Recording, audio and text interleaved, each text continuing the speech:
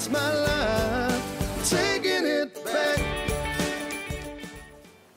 I'm Simon Birds, and I'm delighted to have been asked to conduct this fascinating interview with Stuart Landon and Charlotte Elizabeth about their artist-manager relationship, the trials, pitfalls and the successes, specifically how their special relationship has developed into being one of the most unique in the business. Hello, both of you. Hello. Lovely to see you again. I think we ought to start by going back in time. And where did you first meet? We met at a gig. The band Charlotte was managing at the time.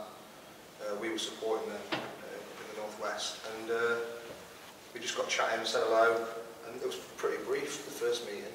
Yeah, just hanging by, I think. Yeah, and then Charlotte was working on a songwriting project, whereby she would get songwriters to write, would record her songs that she'd written for a project called Fibre, and I volunteered to do a song on the EP, so that's where that was very early on. Interesting. So, songwriting? Yeah. I don't really know where all that came from, to be fair, but I kind of threw myself into this project, and I saw Stuart and the band performing this night, and I was just like, yeah, I'd really like to write with Stuart. And I think, we didn't speak that much that night, and I sent him over some lyrics a couple of months later maybe. We just chatted on Facebook for a little while, and sent him over some lyrics. He came back the same night with a demo. And I was just like, well, this needs to be a single. How fantastic. And I suppose, because the next thing I was thinking was what made you decide to work together. I'm guessing that was kind of the key moment, was it? For Charlotte, I think. Yeah, I think the song just, I don't know, he just came back so quick with it, and it was just had such a hook in there, and I wrote the lyrics really quickly for it as well. And I think it just all kind of fell together, and it just worked really well. There's no kind of process to it. I was just like, that is the one. You just get a feeling. And I was like, yeah, we need to release that. So, did you offer to manage Stuart, or Stuart, did you say? No, Charlotte asked to manage the band. At the time, I didn't really felt that we were ready for a manager. I think that we were just starting out and finding our feet as a band. And then she put together the promo tour for the single. And I realised how organised she was and how well she put it together for the radio. And I just thought, this is the sort of person that we need on our side. So we had a brief chat and just said, look, if you're still looking to managers, then the offer's on the table, let's do it. So it was it wasn't a big meeting or a sort of a... No, just how long did you love it? How long ago? Still doing it to this day. How long ago was that? 3 years. 3 years. Yeah. 3 years? Wow. And it's flourishing. I think so.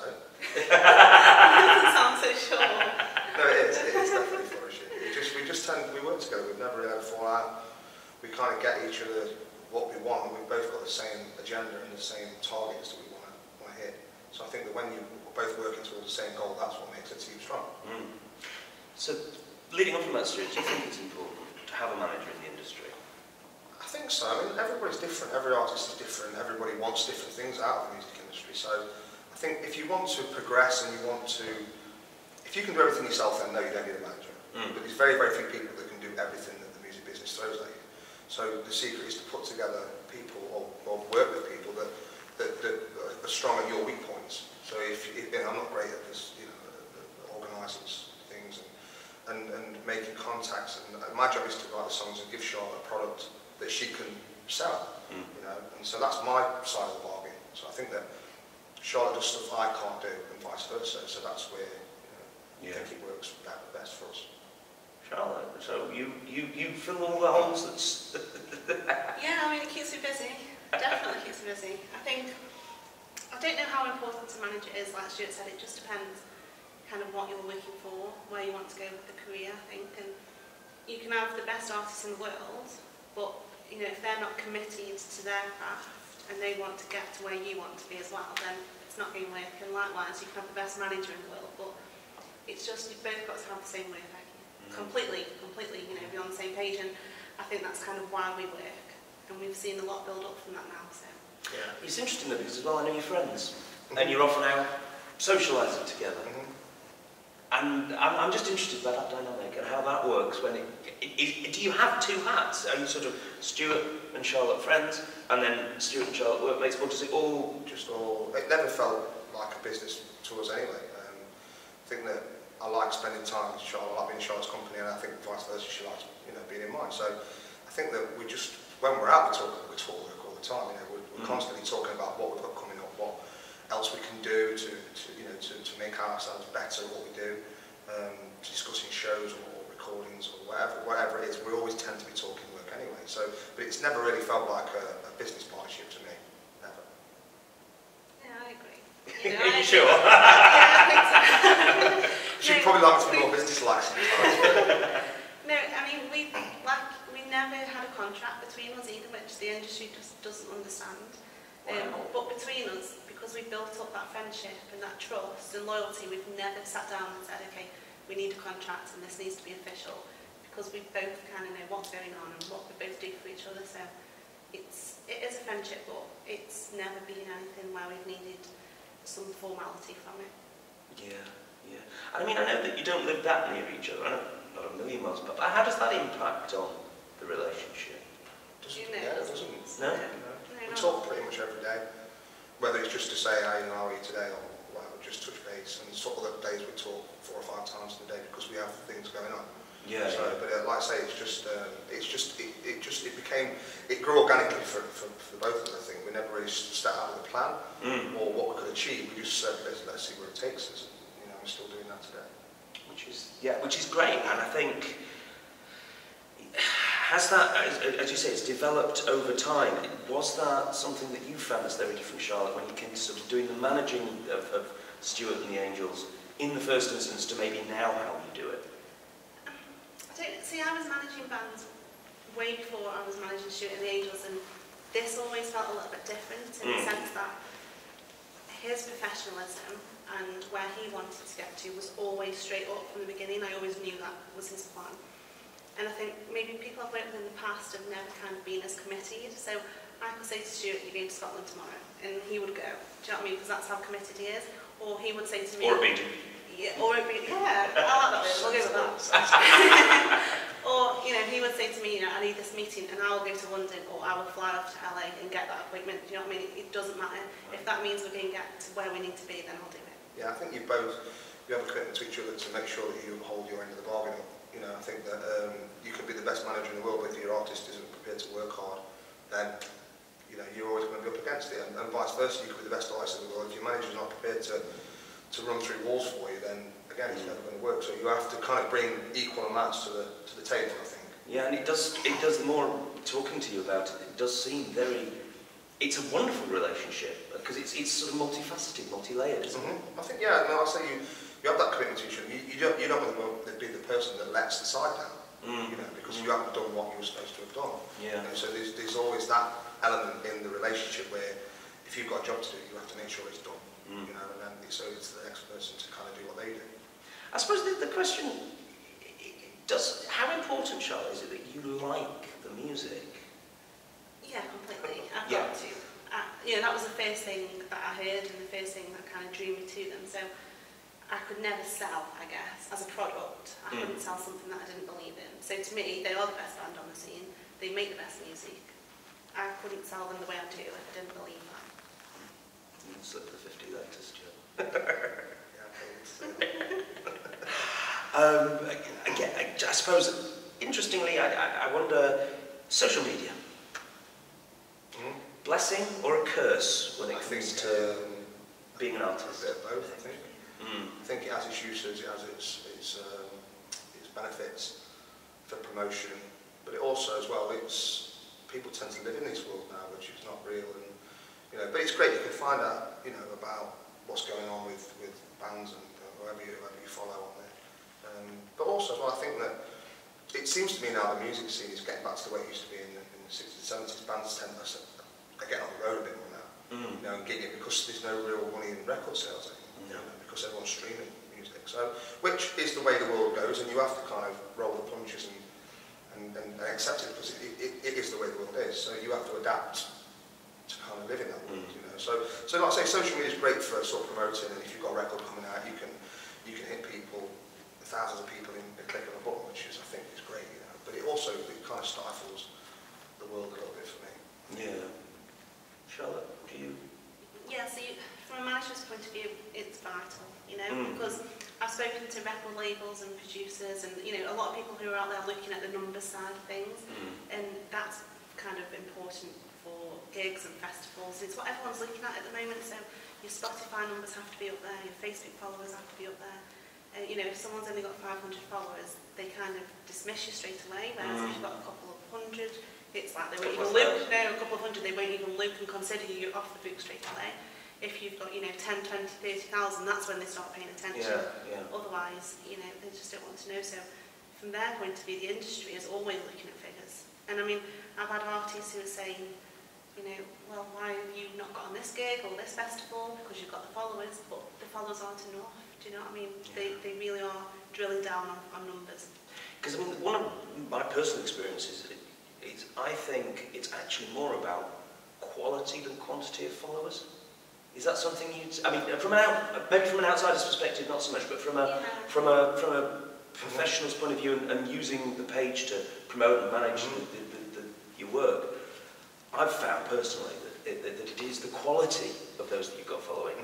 I think, yes, some people that follow you will share, you know, it's like when you see Facebook and people like the picture, well, all you're telling me is that you've liked it. You know, you're not really spreading the word by liking something. You know, but sharing is a whole different ballgame, because then all their followers get to see what you do. And I think that, like Stuart said, it is numbers, it isn't, because if you put a show on, puts a show on, puts a festival on, and they can hit 10,000 people in, again, you know, as opposed to 5,000 or 4,000. So numbers are really important in the sense that for promotion, for people seeing your body of work as well. Yeah. Coming back to you, Charlotte, I'm told you're regularly referred to as one of the nicest people in the business. I never said that. He doesn't ever say that. I've met you twice, you know, you seem lovely. And one to watch. Was that the reputation you were going for in the first instance? No, probably not. It's really strange to me because it was never anything, you know, I never went out there and thought, right, I've got the nicest person in music, because that's kind of not how you get business done. So I don't know what everyone's seeing, but I've never been one of them people who go out there and, you know, it's dog eat dog, but I've never been harsh in my approach. So I think maybe that's what people have seen, is kind of, I've always gone in there a little bit quieter, but professional, know what I'm talking about. So maybe that's what's kind of sold it a little bit, but I've never been one of those who just go in and power through and, you know, bite people for the sake of it. Do you know what I mean? And a lot of people in business are hard, but I think I did a lot of work for Live Nation and a lot of work with Cobalt Publishing, and they kind of picked up on that and made the comment, I think, in an interview. One of the top execs from there made that comment, and it kind of spiraled. I think people shared it and they were like, yeah, she's really nice, but I never went out there and thought that's the kind of the reputation I need. I just wanted to come across professional and get the job done. So I'm not really sure where that came from. Charlotte Elizabeth, hashtag the nicest person in the business. I can see it now. But I agree with you. I've never understood why business has to be so people barking orders at each other and that whole sort of very autocratic. I've never understood it. I think you get much more out of people by actually just talking to people and getting on with people. I mean, a lot of people do that, and you know, they'll kind of stab you in the back, and then they're like, oh, we never did that, but that's not something I'm prepared to do, and I know what battles I can fight and which ones I choose to do, and I'll walk away from the ones that I don't think I can win, which maybe aren't many, because I'm really stubborn. Is she? Says the voice of experience. So what would you say is probably the most difficult thing you've experienced as an artist manager? I think when I was starting, probably just rejection. You know, because not everyone, as much as I love the band, not everybody is on the same page as me. So you'll get people who will come by and say, you know, not suitable for this festival, or we didn't like that song, or a radio host will say, not added to this playlist. And for me, at first, I couldn't understand that, because I was like, this is some good music, you know, from good people. And the rejection side of things when I started out, I couldn't understand it. But now, like 3 years down the line, it doesn't really matter, because that's the way the music industry is. And I guess it'll always be that way. And there's a lot of maybe jealousy in there as well. So you've got people who aren't prepared to play the music because they don't either believe in you, or they're jealous, or they're backing someone else. But yeah, it is what it is now. And it doesn't bother me as much. No, but I mean, I'm on the other end of it, obviously, because I present radio shows. And it's interesting, I hate receiving music I don't like. Because then I've got to reply and say, I'm sorry, but it's not playlist. It's difficult to say it's a horrible thing to have to do. But I think, like I say, the music business it's a hard business. Yeah. You know, I learned very early on. I've been in the business a little bit longer than Charlotte, so you have to have broad shoulders and thick skin. You know, you have to adapt that mentality really, really quickly. Otherwise, because there are more no's than yeses, you know, all the time. Yeah. You know, so you have to kind of take that on the chin. I mean, I remember quite early on in our relationship, we were asked to play a festival, and by the promoter, they, when it came around to the actual lineup being announced, we weren't on it. And so Charlotte called me up and says, you know, we've not made the cut for this festival. I said, okay, no problem. And I just took it as you always do, we're not on, you know, we're not on the festival. So, and then so she took it upon herself to email the festival and find out why, and they came back with a thing and said something along the lines of, you know, they were on our radar. We were going to book them and went with somebody else, you know. But I find this, you know, really offensive that you've questioned our, you know, our lineup or whatever we choose to put on the festival. So Charlotte called me up and she was like really upset. You know, she said, you know, I've really damaged you know, your reputation or whatever. And I was like, no, I says, I'm proud of you because I want my manager to question everything. Do you know what I mean? And don't be upset. You're actually doing your job. You know, so far from me to fall out with you saying, well, you know, we could have got this gig, whatever. I was really proud of her that she stuck up for what we believe in. You know? So, and I think that just made us stronger as a team. You know, the fact that I trust Charlotte to make decisions for me that, without even shouting past me, I trust her judgment 100%. And good on you for doing it. And I don't think there's anything wrong with it. No. Perfectly innocent question. If anybody did ever come back to me, I'd try and again be very, very nice in saying but I think Charlotte went about that because she took it personally. And I think in music you can't really take things personally because as an artist, not everyone's going to like my songs. People probably hate them. You know, the people out there hate them. But I think but that's the way the world is. You know, we can't all like the same thing, which I fully accept. You know, and I think Charlotte just took that one thing personally. I think, you know, but I think she learned from it the fact that, you know, you can't take it personally. If somebody says no, you say okay, we'll move on to the next thing. And you've got to, haven't you? That's just the way it is, I suppose.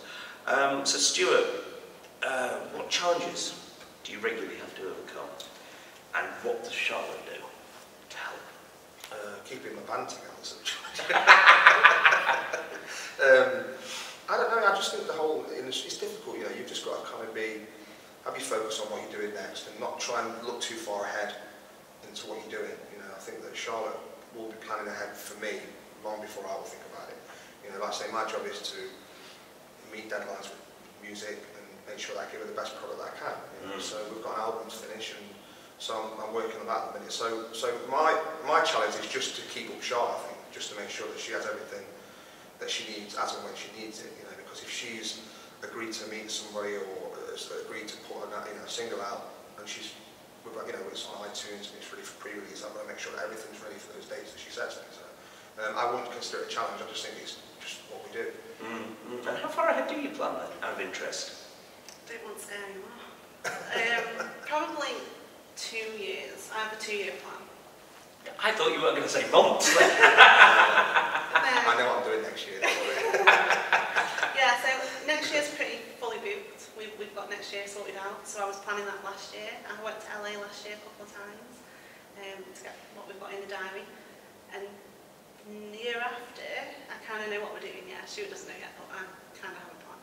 She has this thing where she'll just tell me enough, and then I have to wait. Yeah. And I hate that. She knows I hate it. She does it on purpose. I hate surprise. I just want to know everything that's going on. I'm staggered. Sorry, that has really taken me back.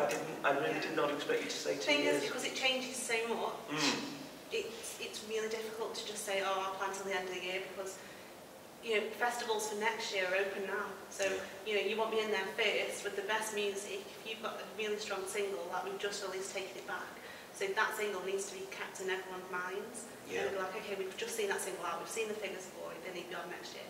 So I'll plan completely for this year, for festivals, for next year, international stuff coming up, European tours. Yeah, it's non-stop right now. I think momentum's important as well, you know, in the industry. When you've got something going, you've got to keep the ball rolling. Yeah. If you take your foot off the gas a little bit, you kind of tend to lag behind. So it's important to just keep in people's psyche, you know, keep them in their eyeline, so they know about you all the time. So you've constantly got something coming out, you know. A lot of artists make an album and then go away and spend 6 months writing another one instead, and then so for 6 months you could be gone in 6 months. You know? Yeah. It's just a dog-eat-dog business, so you've got to kind of like be willing to kind of be out there working all the time. Thinking about the 2-year plan, how does that impact upon you with your songwriting and your music producing? You know, because do you just roll along and do it as it comes? Or do you sort of say, we need this by? Yeah, I know roughly what I've got in the diary next year, gig-wise. Like I say, we've got a couple of tours, more than a couple. So yeah, so it doesn't really impact on me. All I have to make sure is that the band know the dates and know when they need to be available for shows. Music-wise, she just lets me do my own thing. You know, she'll say, well, we should put an album out or a single out. So she'll give me a date when I've got it finished by. I normally run close to that date. Literally like to the day. Past it sometimes? No. Oh! No, I haven't missed the date yet. No. Because that she'll be happy then, and I'll have to hear about it for the next 6 months. Because she doesn't like to lose anything. You kind of already answered this, Stuart, in what we were saying about the 2-year plan and how you go, but staying creative and ensuring that you can, because I'm assuming that you don't write songs to order, it's very much a sort of, you get that sort of mojo, if you like, you get that inspiration and it comes, so how would you sort of schedule that with your 2-year plan, Charlotte? How would that sort of all work? Well, I've always got music sitting around, so maybe not fully formed songs, but I've always got ideas I can dip into, I've got a pot of ideas, so. But I write quite sporadically, so I might write for 2 or 3 weeks and then not write anything for a month. Just as and when the kind of feeling takes me a little bit. But I kind of stick to Charlotte's schedule. I have to, you know, because otherwise I'll be letting the team down. So, but again, I'll send Charlotte demos and I'll ask her opinion on stuff, and she'll say, I think this is a single, I think this is the strongest one out of the bunch. You know, because it's always nice to get, you know, somebody else's viewpoint on the songs. So yeah, like I say, schedule-wise, I'll stick to it. I have to stick to it. It's so subjective, though, isn't it? It's interesting when it comes to, because I was going to say, I asked you, and you said that, you know, would you send it to Charlotte? Would she sort of give it the thumbs up, thumbs down, or sort of this isn't? Oh yeah, she's fairly honest. Yeah. I think you have to be, because otherwise, you know, you're not really doing anybody any favours by blowing smoke up. No. Proverbial. No. But interesting. How does that feel? Because you've then essentially got to take a song from Stuart and say, I don't like this. But actually, Stuart's been pouring his heart out into this song. It doesn't matter. That's the relationship we've got, you know. Right. I can be honest with him and just like, no, I don't like that. You know, and if he chooses to go with it, then so be it. But it's, you know, that's my job to tell him what's not working or what I didn't like, or, you know, because I've got to sell it as well. But no, it doesn't matter to us. We can be honest, and I'm just like, no. Yeah, but I think that goes back to that, that thick skin mentality and not taking anything too personally. Yeah.